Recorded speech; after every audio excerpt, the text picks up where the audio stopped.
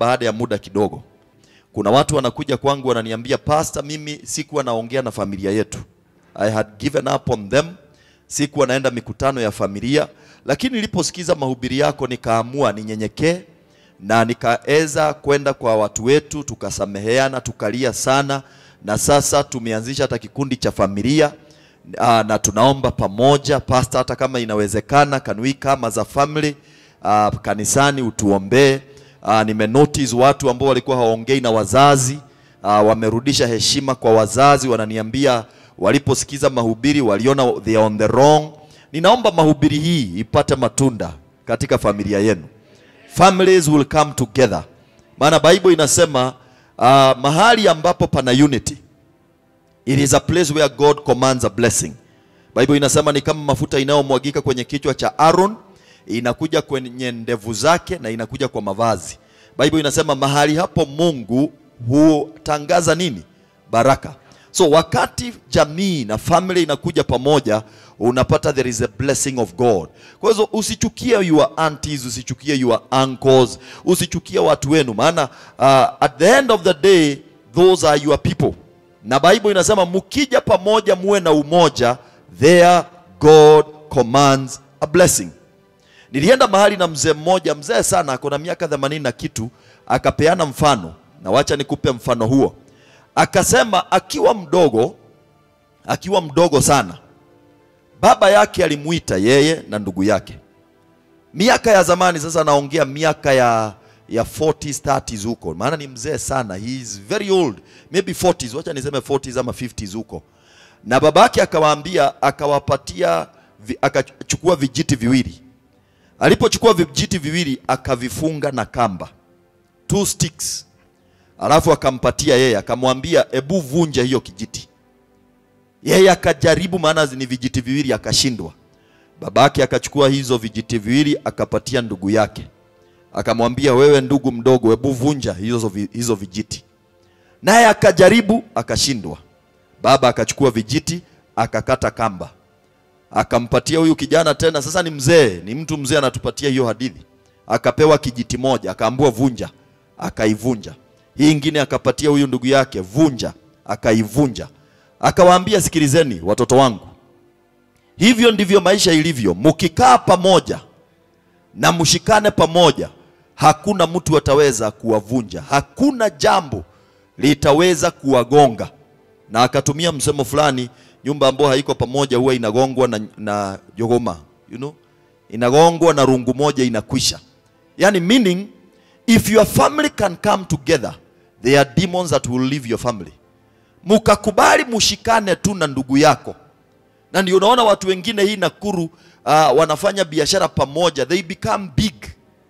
Hata zile unasikia kampuni zinaanguka ni kwa sababu familia imeanza kuchukiana. That is the truth.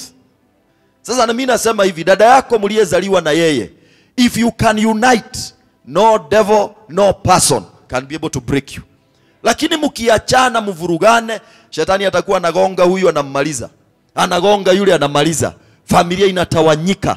Mimi naomba kwenu Mungu ainue mtu atakuwa na mafuta ya kuweza kuwaleta pamoja, so that you may be united, you may be one. Maana if you are united and you move together, that family will grow in wealth.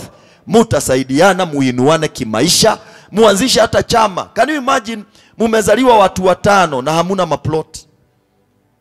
Kama mungekuja pamoja muanzishe self-help group ya the Kariokis, ya the Ndegwas, ya the Otienos, na muende pale muanze kuchanga kila mwezi 1,000 ama 2,000.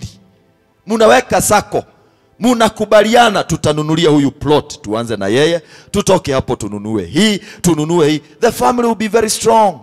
But now wivu, machukizo, kuoneana kijicho. Ukinunua sofa set huwezi hata taka huyu ajue, hata namba ya ndugu yako hauna. Yule mlevi hamumsaidia aache pombe, munasema maisha ni yake, akikufa akufe. May God help us to bring the family together. Hata kama your sister ni kichwa ngumu, let me tell you, your sister hata kuongelesha kama your friend. Wajua your friend anakuwa careful na maneno. Your sister akikuona tu anakuambia mbona umenona nona hivi. Hiyo ndiyo lugha ya watu wa familia. So mature, kuwa mtu ambaye ako na maturity. Aunti yako akikutupia neno, hurudishi na ubaya, unanyamaza. Na unaifanya love covers a multitude of sins. Unasikia maneno yako iliongewa, you don't follow it up. Maana hawajachukua uhai wako, hawajakumalizia baraka ulio nayo. Hiyo maneno wachana nayo. Na mimi nawatangazia December munaenda get together. Hii mambo mimi nataka kwenda kuomba, mimi naombanga December, sitaendangi. Kuna wakati wa kuomba na kuna wakati wa family gathering. Enda ujuana na watu wenu. Wazee wakushibe uso. Watoto wako wajulikane na anko zake. Wajulikane. Sasa hii mtoto hata hajui watu wenu. Utashangaa akikuletea kazi ni amuoe.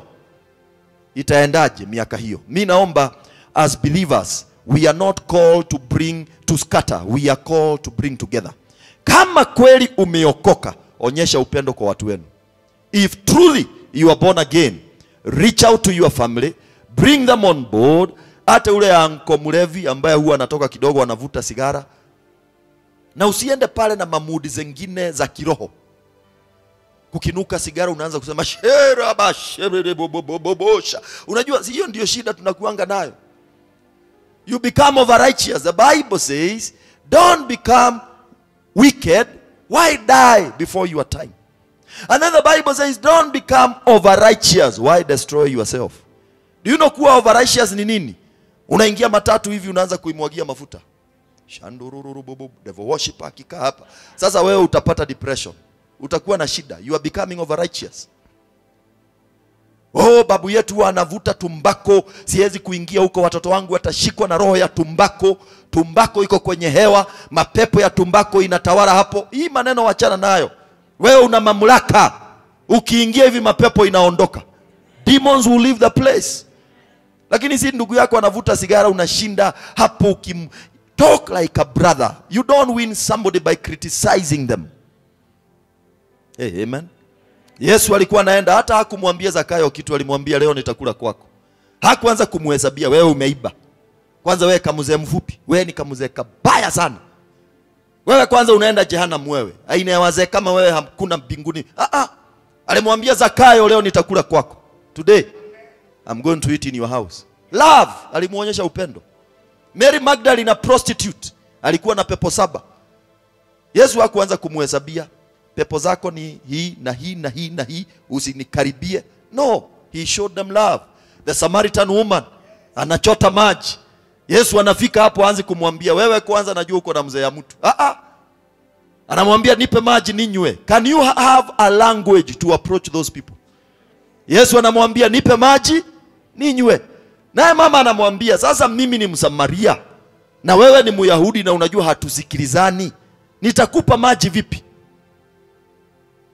Alafu wanaongea. Huyu anamwambia si huwa tunaabudu kwa hii milima. Mama anamwambia hivyo nyinyi mnaabudu Yerusalemu. Yesu ananyamaza. Paka wanafunzi wanakuja hawataki kuuliza mbona Yesu anaongea na huyu mwanamke. Nafikiri walikuwa wanamshuku. Wanaona why should you be talking to such a woman? Listen, Jesus did not come for the healthy. He came for the sick. Do you know there is love you can show to somebody struggling with addiction? Afungue moyo wa kusikilize. Judges chapter 6 verse 15. Bible inasema hivi. So he said to him, "Oh my Lord, how can I save Israel? Indeed my clan is the weakest in Manasseh and I'm the least in my father's house." Gideon alitoka familia dhaifu. Familia haina nguvu. Na akasema mimi nimetoka familia haina uwezo. Angalia 1 Samuel chapter 9 verses 21. Naye huyu ni Saul. Anasema hivi mstari wa 21. And Saul answered and said, "Am I not a Benjamite, the smallest of the tribes of Israel?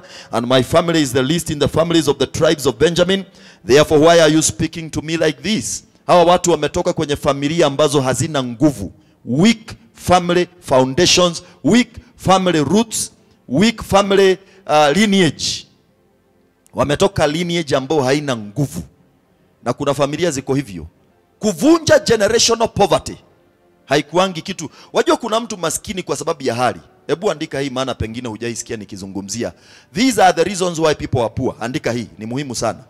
Number one reason why watu wanakuwa maskini ni hiyo nimesema, generational poverty. Unazaliwa kwenye familia iko na umasikini. Haukupewa masomo, haukupewa skill yoyote, haukupewa capital yoyote. Ulijitokeza town hivi na moyo yako na uhai yako na akili ile uko nayo ambayo umeattain miaka hiyo, ukaanza kutafuta kazi. Do you know kuna watu wanaanza at a very good footing. Yani akitoka tu high school hivi mzazi anamlipia university. Akimaliza university kagari ya kwanza ananunuliwa na mzazi. Wangapi hapa ulinunuliwa gari na mzazi? Wangapi hapa ulipewa a springboard ya kuinuka? Sasa kitu ya kwanza huwa ni generational poverty. Number 2, kuna kitu kinaitwa situational poverty. Situational poverty ni umaskini ambao unakuja juu ya mtu kwa sababu ya hali fulani.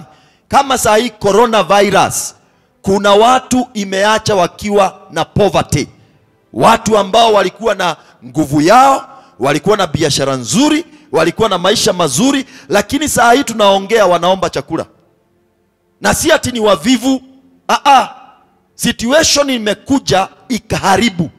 Hata saa hii kuna pastors ambao kitambo ungemuuliza last year hakuwa na haja alipiwe nyumba na mtu. No, he was okay. But hii situation ikaja, unapata mpaka anaandika SMS. Ana request watu, kama mnaweza munisaidie, munichangie niweze kulipa nyumba. Usiseme huyu pastor ni nini. Huyo pastor amejipata ina situation. Sio kupenda, ni kwa sababu ya situation ile imekuja. Na saa hii kuna watu unasumbuka, si kwa sababu ya mapepo. Si mapepo imekupeleka hapo, is a situation. Hamjaona nyumba mzee anagonjeka alafu wanaanza kuuza mashamba. Anapelekwa India, wanauza hii, wanauza gari. Hao watu wameingiwa na umaskini, si kupenda, ni ugonjwa. Na ndio sababu unafaa uombee afya yako. Unatangaza nimekataa magonjwa ambayo itakula mali ile nimetafuta na nimetafutia watoto. Kwa hivyo kuna situational poverty. Number 3, kuna poverty by oppression. Kuna watu wanakuwa maskini kwa sababu ya kufinyiriwa. Unaingia system fulani ambayo inatesa watu. Ni system ya inafanya huwezi inuka. Usilipe msichana wa kazi pesa kidogo. Ati ulipata kama msichana na huku unakapeanga 500 kwa mwezi. Lakini kana kula. Sasa hiyo ndio mshahara yake. Kakule, hiyo ndio mshahara. Haya, poverty hiyo ingine inaitwa self cost poverty. Kuna tabia mwanaume akiwa nazo atakuwa maskini. Na msichana yoyote uko hapa, kuna tabia ukiona na kijana usimuombee, huyo sio wa kubadilika. Mtakula shida maisha yenu yote. Kwanza Biblia inasema mtu wa strife haombeangwi. Bible inasema drive out a man of strife and strife will cease. Kuna watu kuombea utashinda hapo ukiwaste time. Kwa hivyo kuna mwanaume tabia, ukiona mwanaume anaamuka saa 3 hivi saa 4, huyu hata umuchemuche, umuingize kwa mafuta, umubatize, atatoka bado na ile tabia. Maana kuna wasichana wanatuleteanga kijana anasema huyu ukimbatiza mara ya pili atabadilika. A man who is lazy will lead to poverty. Biblia inasema a little folding of hands, a little slumber, poverty will come to you like a robber. It is in the Bible. Kwa hivyo kijana anapenda kulala, huyo kijana utapata kwamba ata-attract poverty in your life. Wajua afadhali mwanamke, yeye atashinda kwa nyumba, hata akiwa lazy ataosha vyombo. Mwanaume tunafaa ujifunge kamba. Anyway, those are the causes of poverty. Andika hii niko na dakika kama 15. The priestly blessing. Kwa hivyo, there is poverty by what? Oppression, situational poverty, self-caused poverty. Ya ine ni demonic poverty. Kuna umaskini unaletangwa na mapepo. Na generational poverty pia iko hapo. Umaskini wa mapepo ni roho fulani na wafuata miaka yenu yote ya kuwatesa. Na sana sana umaskini wa mapepo utanotice. Unafanya hii inaangushwa. Unajaribu hii inaanguka. Maana there is a legal ground shetani anatumia in your life kubomoa kila kitu unafanya. You will notice. Alafu kuna hiyo tumesema generational poverty. Generational poverty is a family poverty. Na hiyo sana sana inaletwa pia na mambo tunaita yokes in the family. Kama Bible inasema Gibeonites, they will be wood cutters and water carriers for the nation of Israel. Kwa hivyo waliwekwa nira na mtumishi wa Mungu Joshua. Kuanzia hapo umasikini wao ukaanza. Poverty began. I pray you will never become a wood carrier, a water carrier, a wood cutter. Yani kupewa kazi duni. Mungu akusaidie na inue watoto wenu katika jina la Yesu. Ninaomba mutavunja nira ya umasikini. Unajua kuna wakati nilihubiri hapa the reasons why you should never be poor. Number one, the reason unafaa ukatane na umasikini kabisa. Poverty attracts rejection. Utakataliwa na watu. Bible inasema how the poor man is rejected even by his own relatives. Mahali pengine inasema the poor man is rejected even by his neighbor. Kwa hivyo katana na umasikini, maana utakuwa unakataliwa kila mahali. Poverty will destroy you. It is in the Bible. Kwa hivyo ngangana na umasikini, useme nimekataa destruction. Do you know how poverty destroys you? Kaugonjwa kidogo ya malaria inakuua, maana hauna pesa ya kwenda hospitalini.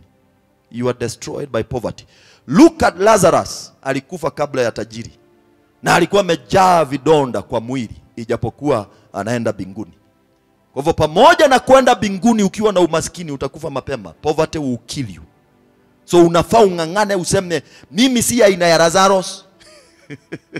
Unajua kuna aina ya Lazarus na Ibrahimu. Ukae pale kwa malango ya matajiri mpaka ufariki. Nimekataa. Hebu inua mkono sema nimekataa. Biblia pia inasema poverty will attract oppression. Bible inasema are not the rich taking you to court. It is in the book of James. Mimi naomba pamoja na kuokoka na dhahabu za mbinguni, you will have dominion here on earth. Mungu akupe mamlaka ya kutajirika. Mungu akupe baraka kwenye mikono yako. Ukiuza kitu inaanza kunenepa. Ukipanda kitu inamea. Ukianza biashara inakuwa na multiplication. May God give you the ability to grow with ease and grace. Unajua kuna ile ni kama mguu imewekwa oil. Si unaona inaenda bila shida ya gari. Speed. Mimi naomba prosperity upon your journey. Mungu akupe uwezo wa kuprosper. Utoe watu wenu kwenye shida. Kuna watu ambao bila wewe kuinuka hawatainuka.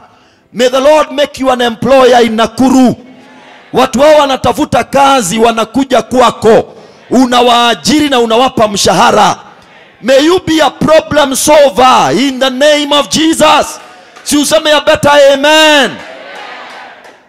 Nowadays hatuulizwi, wajua kitambo tulikuwa tunaulizwa, what would you like to become when you grow up? Hiyo swali tuliachana nayo.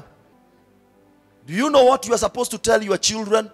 What problem would you like to solve when you grow up? Usiwe na what would you like to become when you grow up? Raise children wakiwa problem solvers.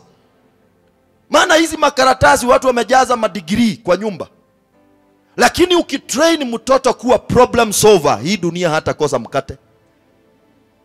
Hata ataona takataka, asione ikiwa takataka, anaona ikiwa kazi anaweza fanya imletee pesa. Ataanza kuclean city. Anaanza kununua maroli ya kubeba takataka. Inakuwa kampuni kubwa, maana he is a problem solver. Mhubiri sio tu kushika tu Biblia. No. Preachers, we are problem solvers. Tutakuletea neno litafungua akili yako. We need preachers who are problem solvers. Ukiwa na ugonjwa unapona. Si useme amen. Kwa hivyo kama ni mhubiri atafute Mungu apate karama za kuponya magonjwa. Apate karama ya kupatia hekima watu. Hiyo hekima wanaenda wanasaidia watu. We don't need any more those things. I want to become this, I want to become that. We are now problem solvers. Na ninatangaza ukitoka hapa, may you become a problem solver. Ninatangaza kwa estate yenu watakutafuta. Kwa familia yenu they can't start a meeting without you. Maana you are a problem solver. Ukiingia mahali kunapatikana suluhisho. Mahali hakuna barabara inapatikana. Unakumbuka ule jamaa wa Murang'a alitengeneza barabara mpaka akakuja kwa NTV akiwa peke yake. Huyo mtu ni problem solver. Now mimi nauliza, what problem are you solving? What problem are you solving? Hata hii corona, are you solving a problem? Is there a problem you are solving? Hata biashara yako ikiwa na ukiuza vitu watu hawahitaji, unashinda hapo ukiipaka mafuta. Unatuleta hapo, unatuambia pastor sema neno. Tunakuja tunasema neno, lakini biashara yako haisolve anything. Naomba Mungu awafungue mawazo. Hapa naweka kitu ambayo watu hawataki. Do you know kuna mahitaji ya Nakuru? Ni kama kupeleka majacket Mombasa. Unaziweka hapo, unasema beba yako 50, blanket hapa 100. Nani atanunua hata tukizipaka mafuta? May God give you that wisdom. Usiweke tu biashara kwa sababu ni biashara. Mungu akupe hekima ya kusolve problems za watu. Na ukisolve problems za watu, money will come into your pocket. May you become a problem solver in the mighty name of Jesus. May God give you wisdom for today. Mungu akupatie hekima ya leo ili usifirisike katika jina la Yesu. Biashara zenu Mungu awapatie ideas ya vitu zile mtauza kwa kizazi hiki. Hebu inua mikono ninapomaliza. I pray for the grace of solving problems. Wale ambao ni waimbaji hapa, Mungu awapatie hekima ya kizazi hiki. Wale ambao ni wanabiashara hapa, ninatangaza hekima ya kizazi hiki. Wale ambao mko kwenye kazi yoyote, ninatangaza kazi yako haitafungwa. Mungu akupe hekima ya kizazi hiki. Ninatangaza you will be a problem solver. You will be a problem solver. In the mighty name of Jesus. Mungu akupe hekima ya kubadilisha biashara yako. In the name of the Father, the Son and the Holy Spirit we pray. Amen. That is your portion in Jesus' name.